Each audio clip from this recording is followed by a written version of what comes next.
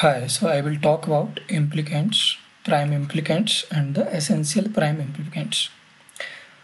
So first let us look at what are the literals. Literals are just the variables or the complement of that variable. So for example, A bar, B bar, or maybe C or C bar, all these are called literals. This is the same as the English letters, okay?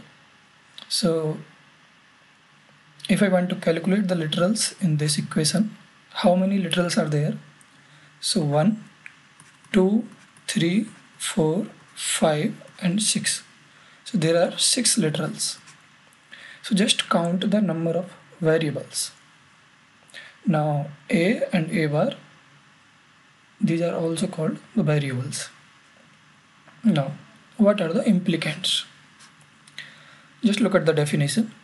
And of one or more literals is called an implicant. For example, how many implicants are there in this equation? So this is one implicant, this is one implicant. Why?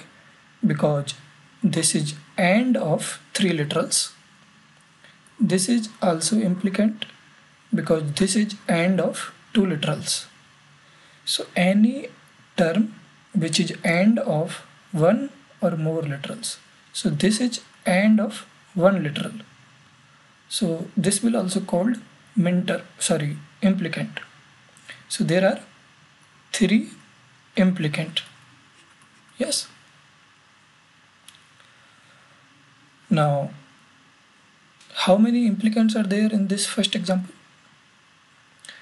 This one will give me AND of 3 literals. What it will give? It will give me A bar, B bar, C bar. So this is AND of 3 literals. So I will call it implicant. This will also give me AND of 3 literals. Same this. So there are 4 implicant. Yes. Similarly, there would be 5 implicants because each one is capable of giving a one implicant. Now, after combining two ones or the two implicants, then also I will get the one implicant. But here I am looking at the maximum number of the implicant. When I am looking at the K-map, I am just looking at the maximum number of implicants I can get. Yes, I am not looking at the output of the K-map or the minimized output. Okay, I am just counting the number of implicants which I can get. Similarly, there would be 3 implicants, there would be 5 implicants. Fine. Now let us talk about prime implicants. What are the prime implicants? First of all, prime implicants are the implicants. Okay, so an implicant is called prime implicant with some condition. Now what is that condition? If that implicant cannot be combined with any other implicant in the equation to form a new implicant with few literals. Just look at the first example. How many prime implicants are there? So we saw this is implicant. Yes. Now I am questioning whether this is prime implicant. Now I will ask for the condition.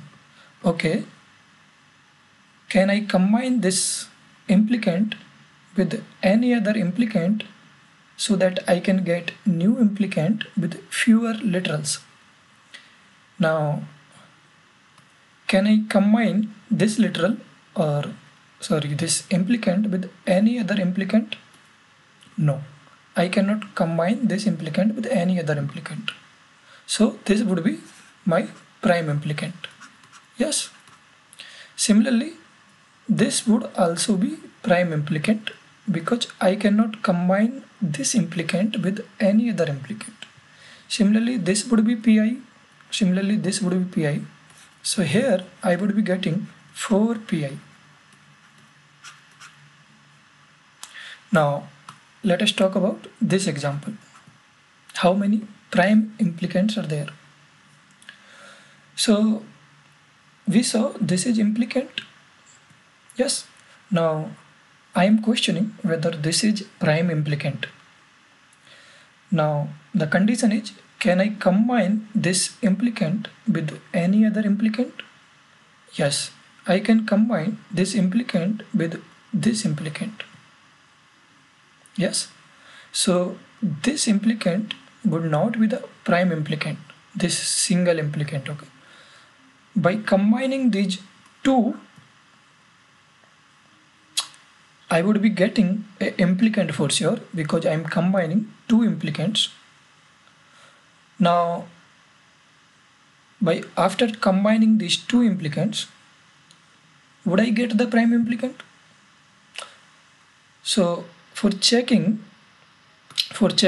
this implicant, whether this is prime implicant, whether this is prime implicant or not, I just saw, can I combine this implicant with any other? Okay, I can combine it with this implicant. So this implicant is not prime implicant. Now after combining this and this, would it be the prime implicant? Now again I will question, can I further combine this combined implicant with another implicant so that I can get an implicant with fewer literals? So this combined implicant cannot be combined further. Yes. So this would be my prime implicant, this one and this one. So this would be my prime implicant. Okay, let us look at this example. This was my implicant. Is this prime implicant? So I am questioning, can I combine it with any other implicant? Yes, I can combine this implicant with this.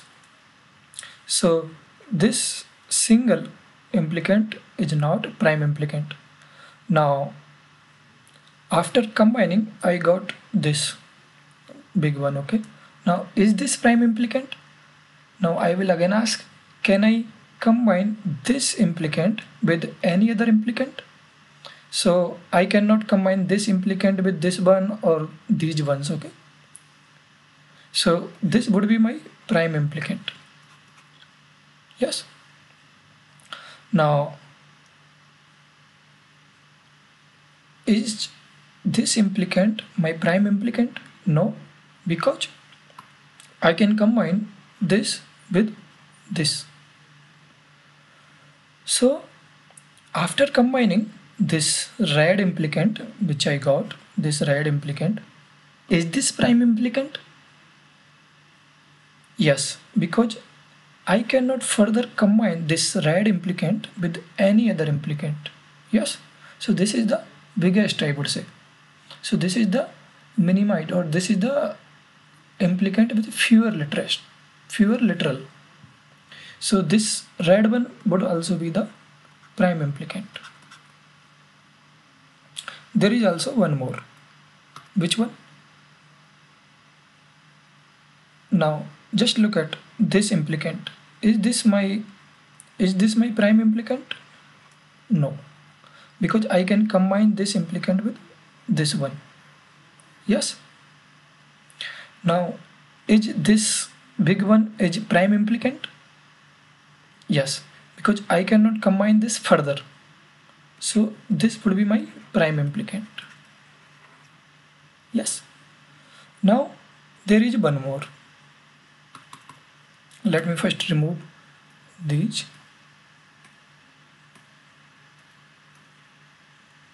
And let me complete this.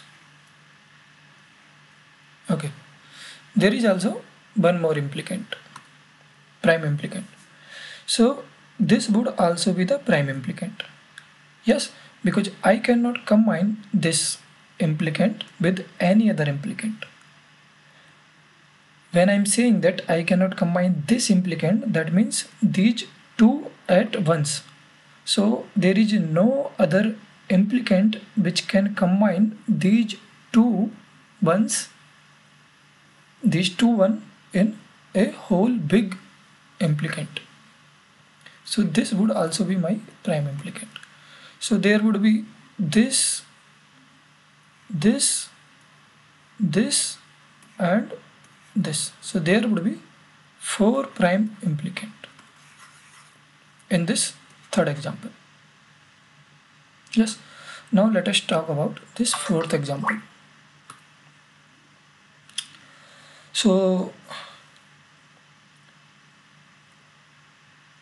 is this my prime implicant? No, because I can combine with this one. Yes. Now is this prime implicant?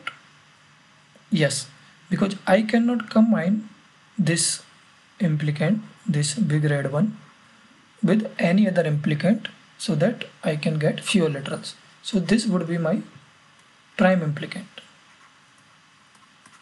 Similarly, this would be the prime implicant because I cannot further combine. Similarly, these ones would be the prime implicant, and this one would be also be the prime implicant. Yes.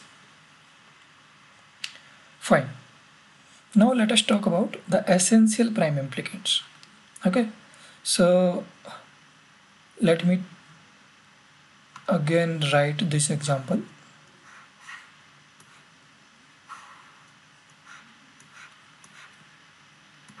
One, one, one, one. Now what is essential prime implicant? First of all, essential prime implicants are the prime implicants with some condition. As we seen earlier, prime implicants are the implicants with some condition. Similarly, essential prime implicants are the prime implicants but with some condition. Condition is whether they are essential or not. Now, how to check whether these prime implicants which we got are essential or not? Now look at the definition. Or let me just explain you, then I will read the definition. Now we saw that this is my prime implicant because I cannot further combine this implicant with any other implicant. Similarly, this was also prime implicant, and similarly this was also my prime implicant. Okay, that is fine. Now I would be asking the question whether this first one prime implicant is essential prime implicant. So now I will be questioning, do I have any alternative for this prime implicant? That means, okay, if you are questioning that whether this is essential or not, then we will be just verifying whether I can get this functionality of this prime implicant by combination of any other prime implicants. So there is no combination of prime implicants which can actually get the functionality of this prime implicant. Yes, so this would be my essential prime implicant. Now, okay, let me take the second case, then you would be like relating it better. So let me just remove this. Okay, so now this was my yes, this was my prime implicant. Now I am questioning whether this is my essential prime implicant. Now again I will be looking for the verification of that condition whether I can combine, or sorry, whether I can get this functionality of this prime implicant with combination of any other prime implicants. So there is a way, or there is a combination by which I can get this functionality of prime implicants. What are these combination? Combination are, now if I take this prime implicant and this prime implicant, then these two prime implicants, combining these two prime implicant would be getting the functionality of this prime implicant. Yes. So what I'm saying, these two prime implicants can get the functionality of this prime implicant. So this prime implicant is not essential prime implicant, because I have the combination which can do the job of this prime implicant. That means it is not essential. Okay, so we saw this first one was the essential prime implicant because no one can do the job of this prime implicant. This second one is not essential prime implicant because the first and this, let me say, this is third and this is second and this is first. So first and third combinedly can do the job of second prime implicant. Now check for this third prime implicant whether this is essential prime implicant or not. So again, no one can do the job of this third prime implicant. Yes, because this one cannot be combined by, or the job of this one cannot be done by any other prime implicant. So this would be my, again, essential prime implicant. Yes, so there are two EPIs and there were three PI. Yes, so this is the concept of essential prime implicant.